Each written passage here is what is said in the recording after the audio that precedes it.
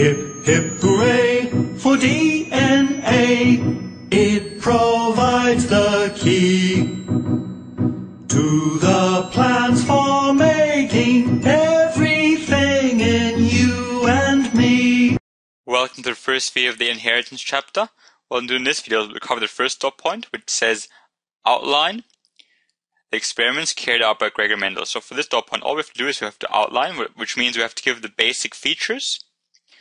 The basic features of the experiment done by Gregor Mendel. So we also have to go over who Gregor Mendel was. And this here was Gregor Mendel. He lived in the 1850s. He was born in the 1820s and died in the 1880s. But he lived in the 1850s, and that's also when he conducted his experiment. So his experiment started in 1856. Now he actually tested how inheritance works. And inheritance is just how you pass your traits from your mother or father to your child. And when he lived in the 1850s, people believed in the idea of blending.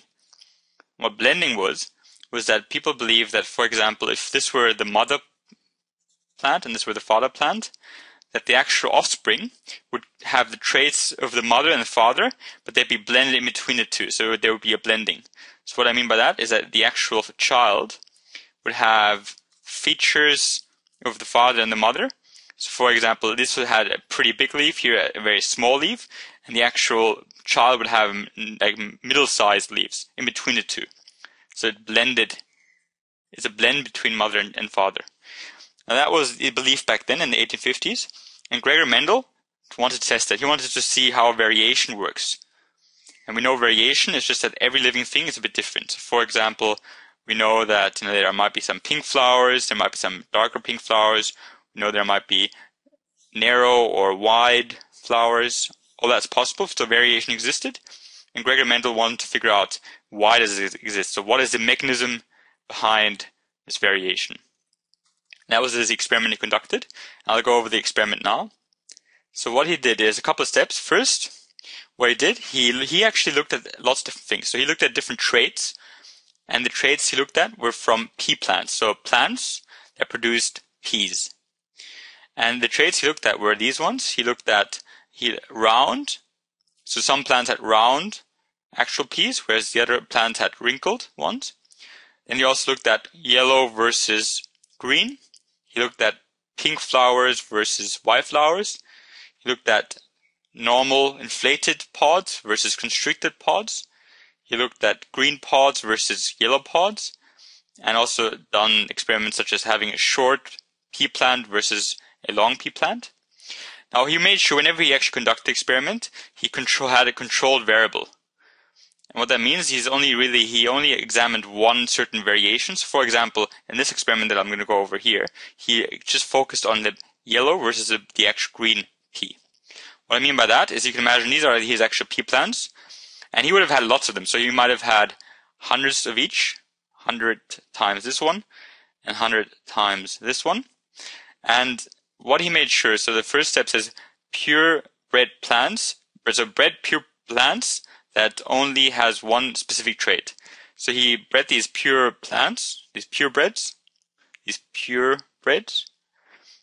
and the difference between them was only one trait. So for example, it had the same pods where it keeps its beans, same pods, same flowers for both the actual plants, and everything else was the same as well, except for one difference, was the color of the peas. So if you looked inside the actual pods, you would have seen for this flower, it would have had yellow pods. All of its actual peas were yellow, sorry, not its pods. Whereas for the other flower, all of its actual peas were green. That was the only difference. Everything else was kept the same. And he took him 2 years. So for 2 years, he made sure to separate these two different types of breeds to make sure that it was pure. To make sure he had one set of flowers which all created yellow ones, and the other set which all created green ones. And then what he did, so this was the first step, he made sure he had ones which only produced yellow, and the other ones which only produced green. So the pures, these were the pure ones. And what he did then, he actually crossed, we could say cross, he crossed the pure peas. So he crossed one of the yellow ones, he crossed the yellow peas with the green peas. And what happened, he created a mono, hybrid, cross. And what I mean by that is mono means one. Mono means one, and hybrid, it means that it's a hybrid, it's not pure. And it's a hybrid between one different type of trait. So mono means one, so one trait is different. In this example, he only examined yellow versus green. And it's a hybrid because the new one, so the F1 generation. F1 generation means that's the first generation after the parent generation. So this was the P1 generation, the parent generation. And this was the F1 generation, the new generation. And the actual interesting fact was all the F1 generations were green. So they were green even though we had one yellow one. We had some yellow plants being crossbred with green plants. All the actual F1 generation, so the offspring generation, first offspring generation, were all green. And that kind of hints at some type of dominance, right? So a dominance behavior, in this case green over yellow.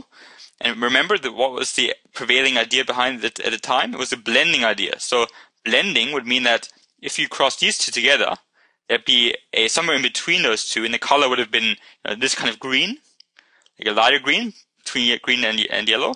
But this didn't happen. But what actually happened was it was pure green, like the actual parent here, which suggests this one has a trait which was somehow dominant over this one. This one would have been somehow recessive. And those were terms he used as well to describe the behavior. But this F1 generation, what he did next, so this first step was to cross the pure breeds, and he produced this F1 generation. And then what he did, he actually crossed the F1 generation. So now he crossed the F1 generation. Remember, these were the monohybrids. So this one these were the hybrids from the pure breeds. And he crossed them, and then he found something even more interesting. He found that we had a ratio. So for every 3 green ones that were produced, there was one yellow one. That ratio, 1 to 3. Now, the yellow one in the F1 generation, when he crossed the first cross, was completely gone. There was no yellow one at all. It was lost. But for whatever reason, in the F2 generation, the yellow one reappeared. Even though there was less of it, for every 1 yellow, there was 3 green. But overall, it reappeared.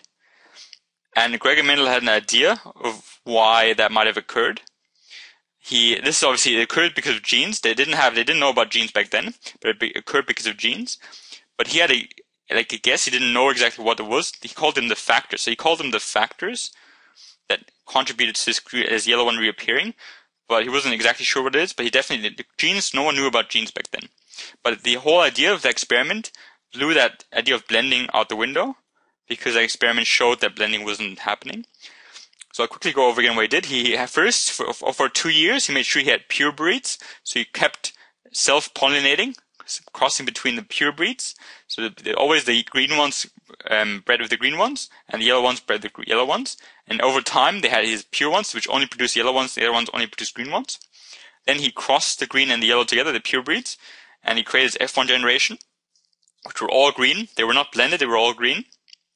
What he did then, he crossed the F1 generation with each other, and he got something really strange. He got 1 yellow for every 3 green, and that suggests that there was something called a gene, which he didn't know about back then, and we now know about now. But I'm going to go over exactly how this happened in the next video. But for this, just know the experiment he done, like in terms of the layout that I just described. That's important for this dot point. But I hope that was useful. Thank you for watching.